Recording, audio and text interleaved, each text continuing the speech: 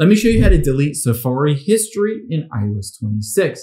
Now, in the latest iOS 26, they revamped how you can find that history and delete it. I'll show you how to do it, but first, hit the subscribe button down below. It really helps me out. Thanks, guys.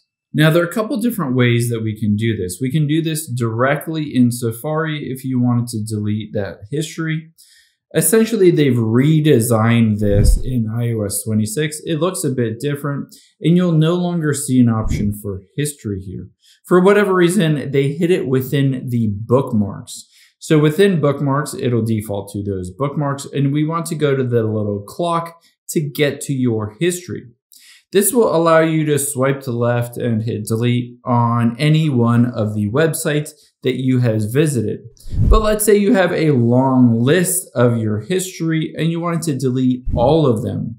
Instead of swiping to the left and deleting them one by one, it's easier to just delete all of your history in addition to all of the cache and everything within the Safari settings themselves.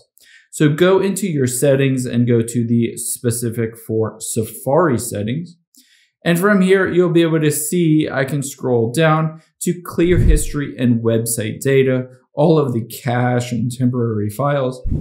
Now you can choose for the last hour or for today or all history if you want. I'm going to choose all profiles, and you can choose to close all the tabs. Once you go through and clear that history, if you open up Safari again, you can see if I go to bookmarks and my history, nothing shows up here.